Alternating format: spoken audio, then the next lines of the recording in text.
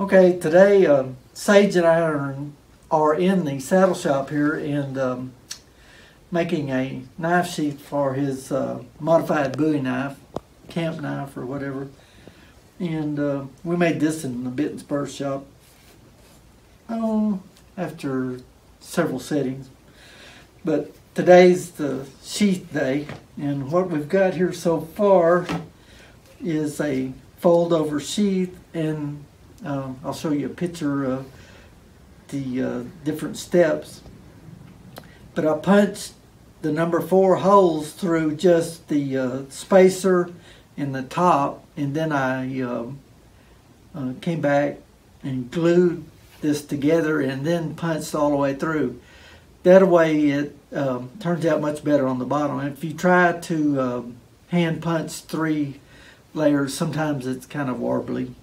So anyway, that's kind of a little update there, and probably have to kind of wet this area, or maybe the whole thing, after we get this laced up. We're going to lace this up with some chocolate brown kangaroo lace, and then it will have a snap across there, and we'll figure out what the length there. So anyway, this is a belt sheath, or we're possibly going to do a strap so he can carry it on his back. So that's a little update right there. Thanks for watching.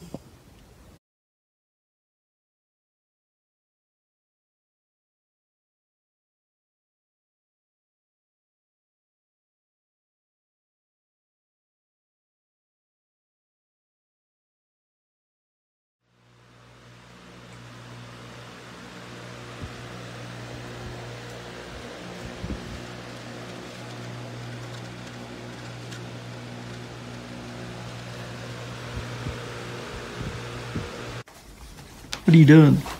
Stitching up a knife sheath. Hand lacing. Hand lacing. And that is what kind of lace? Kangaroo hide. Yep.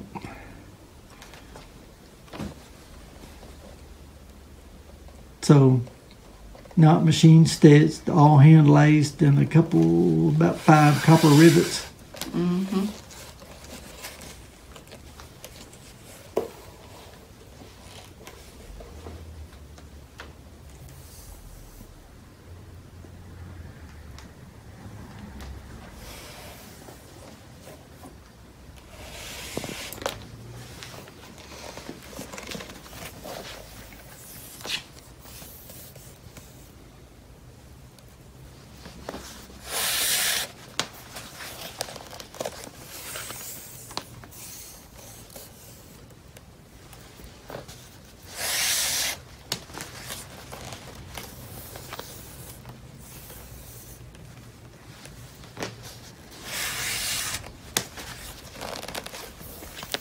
All right, can you describe what you're doing now with the second pass here? I'm just doing the same thing as I did there, but on the other side. Yep. And then at the bottom, we'll just split it and run it through itself a couple times to make a neat little finished deal, maybe. I don't know. Yeah. Anyway. Handmade knife sheath. Handmade all the way.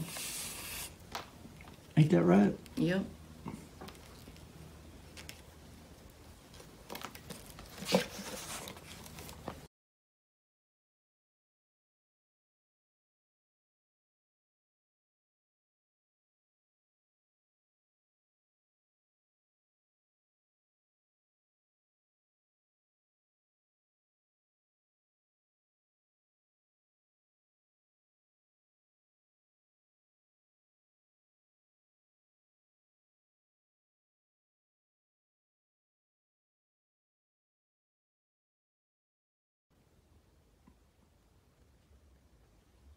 What do you think about your sheath? I like it. Yep. Knife and sheath completed today. Good deal. Modified Jim Bowie is what we call it.